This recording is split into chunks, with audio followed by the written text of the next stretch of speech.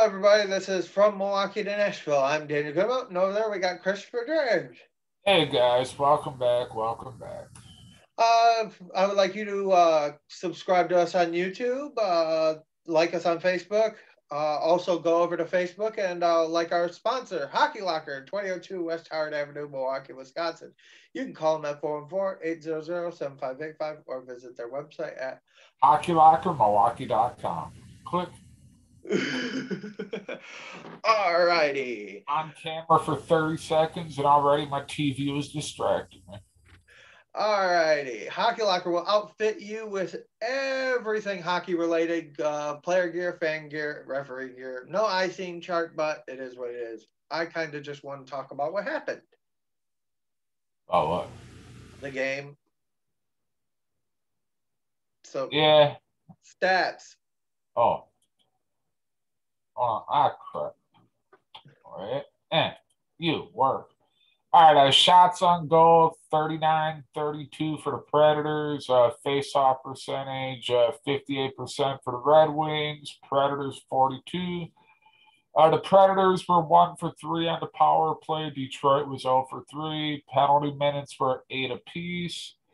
Detroit out-hit them 15-13. Predators had 13 block shots. Detroit had 9. Detroit had 9 giveaways. Predators had 2. Yeah.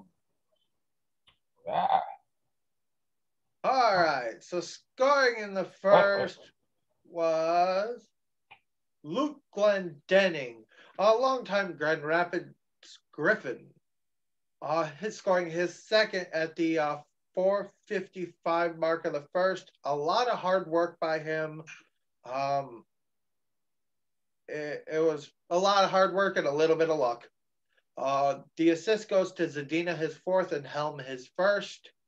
Then scoring on the power play was Mikael Granlund at the 14:15 mark of the first, with an assist by Yossi, his ninth, and Tolvanen with a point in his second straight game. Yeah, that was his first assist. All right, scoring in the second, Sam Gagner. Gagner with his first of the year. First goal in 18 games. With an assist by Bobby Ryan, his fifth, and that was at the 8:38 mark of the second. In the third, Eric Holla scored his first as a Pred, with an assist from Ellis, his third, and Ellis his seventh, and Kunin his third. Sorry, that was at the 2:55 mark of the third.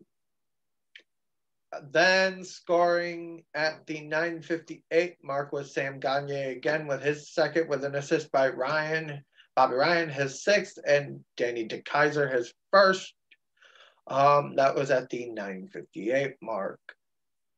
Adam Ernie scored his second of the year with an assist by Helm, his second, and Glendening, his fourth, at the 16:22 mark. Pekka, you're at fault for that one. Then scoring an empty net goal and a hat trick was Sam Gagner, scoring his third unassisted at the 16:56 mark. Hey, you want to elaborate on why Pekka was at fault for that goal that you said he was? All right, so Pekka played the puck out far into the center of the crease, went and blocked the puck up. There's a thing in this world called gravity that brings it back down. Going in a trajectory behind you gives you a 75% chance of it going into your net. And a lot more net than there is space behind it, as far as where he was. So the probability for scoring was very high there, and left the rebound out. And I kind of blame the defense. That was everybody on the ice at that point.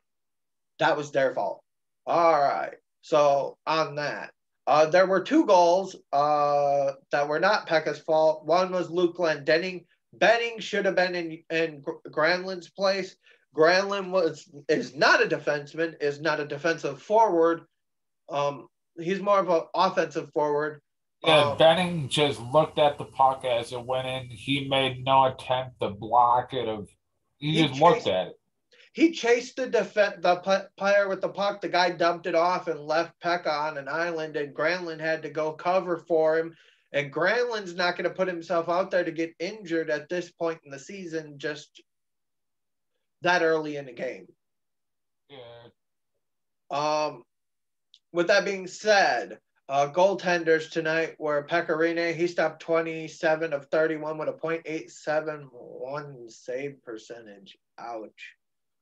In net for Detroit was Jonathan Bernier, stopping 37 of 39 with a .949 save percentage. Referee was Francois. Bernier seems to play good against the Predators.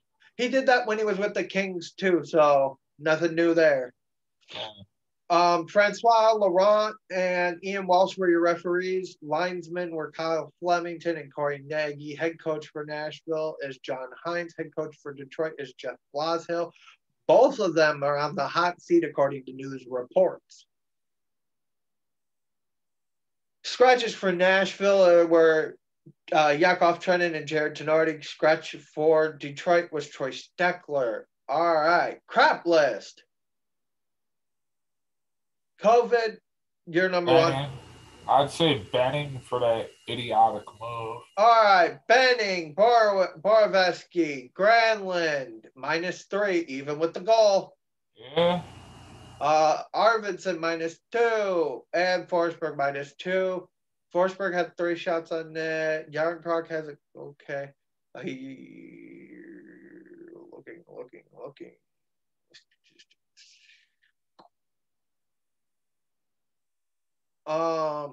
You said Arvidsson, he had a -2. Yes.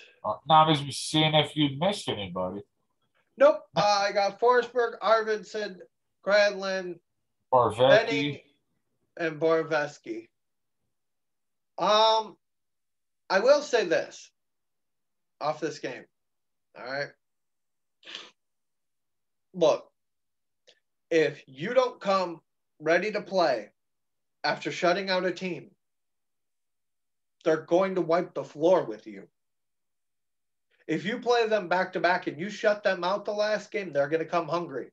Doesn't matter if it's the Stars or the guys on the fourth line. They want to put the puck in the net.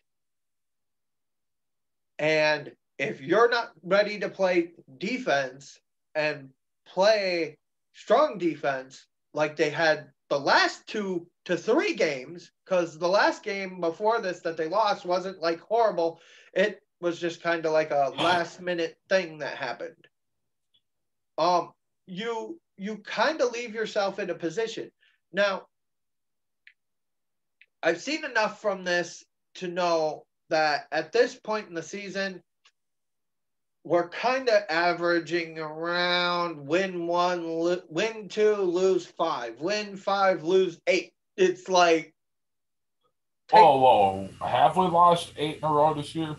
No, but I'm just saying, it just seems like you get going and you start getting those you're thinking about pulling the training wheels off there a little bit, and they fall off and skid on me. Yeah, pretty much. It's just one of those weird situations that we're in this year with Nashville. Now, I will say this. Weren't you gonna rip the fact that they yanked the goalie? Okay.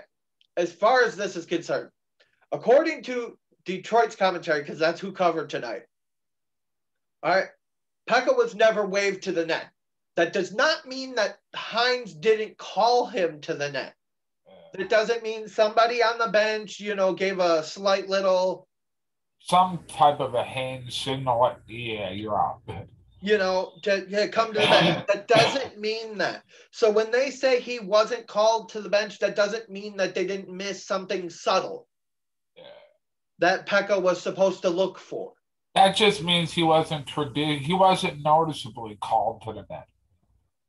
Yeah, so it's one of those situations where I'm not going to put it on Hines and the assistant coaches yet.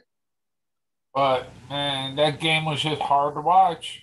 And they were battling the whole game. That is one They thing. had a lot of scoring opportunities, but it just wasn't going in because Bernier just plays good against them. And I hate to sound like the rest of the media, but that's been the story of the season for the Predators. You get all the chances and they just don't go in. Yeah. We are part of the media, so feel free. I know, but I'm just saying I hate sounding like them sometimes, like the rest of them, because, you know, we're not traditionalists. Yeah, but hey, sometimes it just it If is the what it shoe is, fits. man. Exactly. Now, I will say this: if it continues, we're 1 point out of last. Yeah, I was about to say you might want to bring up that stat. We're like nowhere near playoff contention yet. However, there's a lot of games to be played left, but not a lot of time to crawl out of it. You're playing games 2, 3. You're playing like what? 4 games a week. It seems. I'd say about 4 a week. It seems like. And here's the thing: these guys could have been gassed. We don't know that. There could have been some guys on the ice tonight that were tired. It's, average hockey player burns through about 45 pounds worth of calories in a single game. So if they are gassed and they're not, because of COVID, there's not many options for them to, carb load and boost that traditional style of the way that they're used to doing it. Like I remember when I was playing, it was always pasta before a game, pasta, carbs. So, Not to mention, they're not typically used to having to play 4 games a week. Typically, it's about 3. At most. Yeah. Like it'll be what, 1 and 2 off. Let's say they play on a Sunday, then they'd play like a Wednesday, Friday, Saturday type situation. Yeah, and or they'd play like Sunday, Wednesday, Friday. They usually play about 3 games a week typically, but now with COVID, it's like 4 a week. Yeah, and here's the thing: there's no All-Star break, so you can't count on that 5-day off, which is always helpful. Unless you're a podcaster, then that's just a pain in the butt because you have no content for a week. Then you have no, like, the scheduled 3 or 4 days off. Nashville, however, does have a scheduled 3 days off after their homestand with Columbus. But if you think about it, we've had unnecessary days off at the beginning of the year with all the game cancellations. So in theory, they're getting extra rest and they're still worn out. But that's a thing that could, if you really look at it, you're going to play extra games just to make up for the ones you missed. Yeah, I know, but if you're worn out at the beginning of the year, how are you going to be able to regroup if you have to make up those games at the end of the year and you don't have the additional days off that you had at the beginning? That comes down to the head coach and the conditioning coach. Well, look at us. We might have to rip their conditioning coach. Hey, we rip every other coach they have. Well, their conditioning coach seems to be doing a good job because they're not having issues as far as like guys suffering from dehydration or severe weight loss or getting hurt. That we're aware of. Yeah.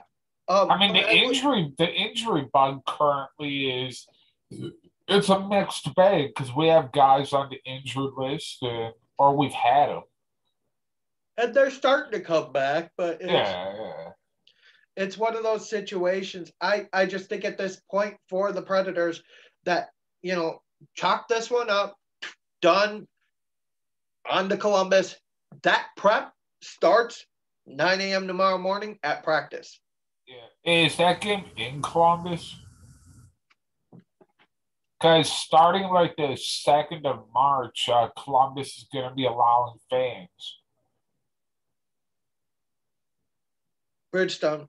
Okay. Yeah, because Columbus, they're going to be letting fans in the building, I believe, March 2nd. So, yeah. Yeah, I just wanted to add in some of those. I also wanted to add in the talks that we've heard from the rumor mill have kind of died down a little bit with the 2-game winning streak, but they should ramp up by Midnight? Midnight?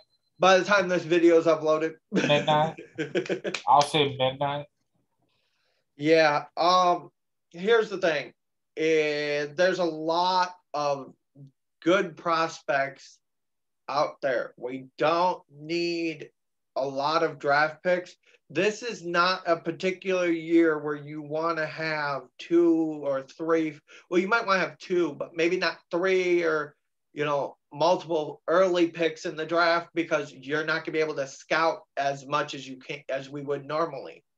Wow, now you're sounding like me. Now, Wasn't I just preaching that same line like all year? Now, however, on the flip side of that, most of the guys that were 17 years old last year are 18 this year. Were playing that are eligible for the draft were playing last year. So the scouting report that you had on them last year, you're gonna have to go off of that. Yeah, but the new crop that we add this year, those are the guys that you're gonna basically be flipping a coin and hoping you get lucky. Because you don't have that scouting regimen that you typically have. You don't got the video footage because all these junior leagues and stuff are not playing. Now, a lot of if you're drafting KHL guys, then you got plenty of video footage you can get access to. But as far as the juniors in college, there's really not a lot of video availability. What? We're talking scouting. Can I put my 2 cents in? I've been quiet for a good chunk of the show. Yeah, go ahead. Throw your 2 cents. I just did. You just looked at me like mad. I'm like, whoa, chill, dude. Chill. I'm actually trying to look up the scouting report recently just dropped by Pierre LeBrun.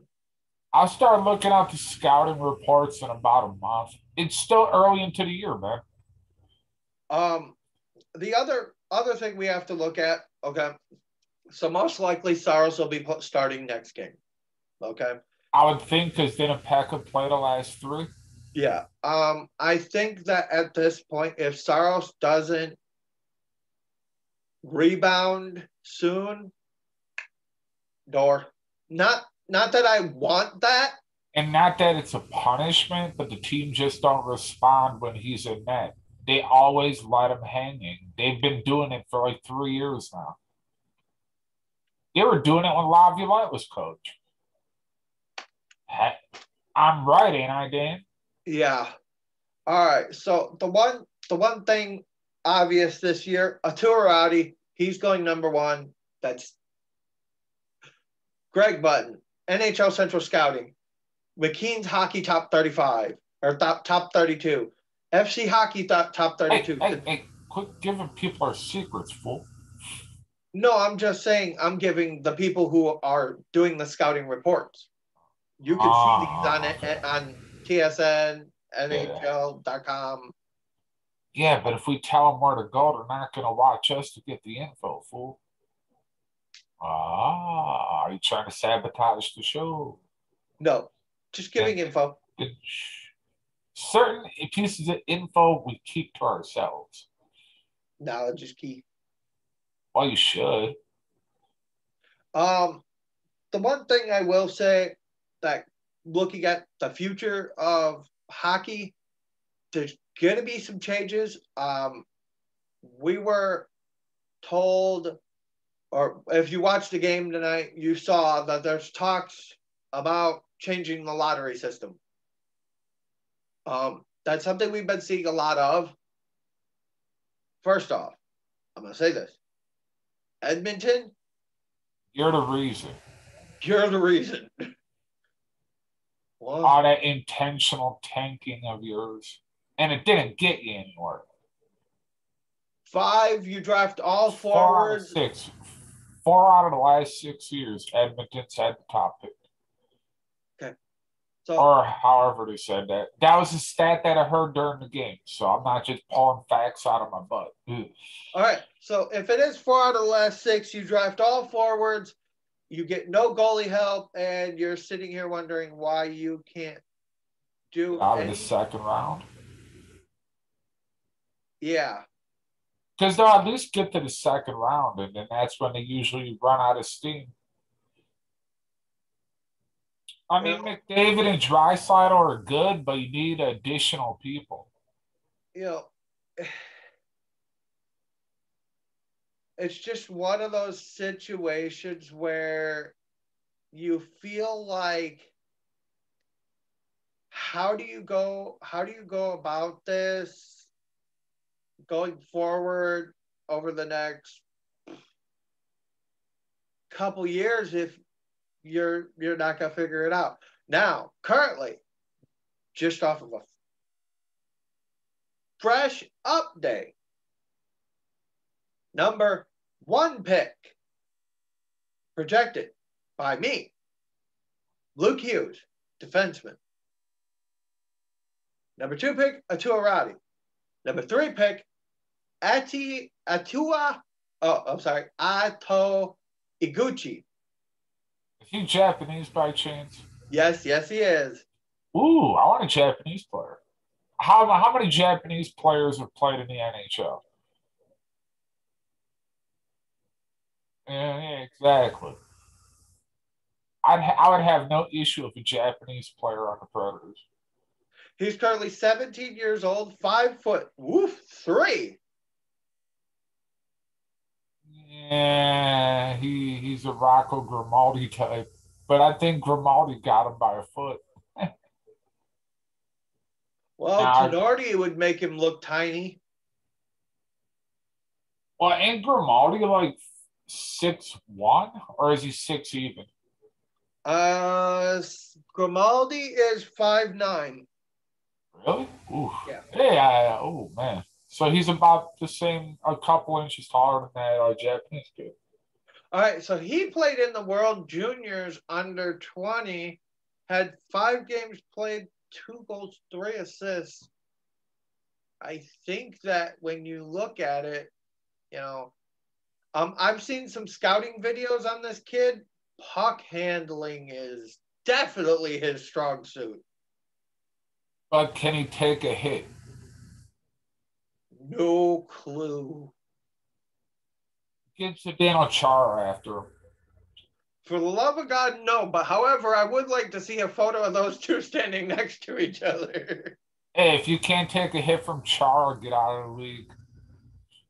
Well, we all know Trennan. Well, Chara took a hit from Trennan. Yeah. And now Yakov Trennan's currently riding the bench. Yeah, I don't understand that. He plays hard every game, doesn't get to play. You got guys like Cousins who are doing nothing and giving no production. And Cousins is currently in the taxi squad, I think. Just a veteran. The only reason he's not playing is because Hines is playing veteran over guys who want it.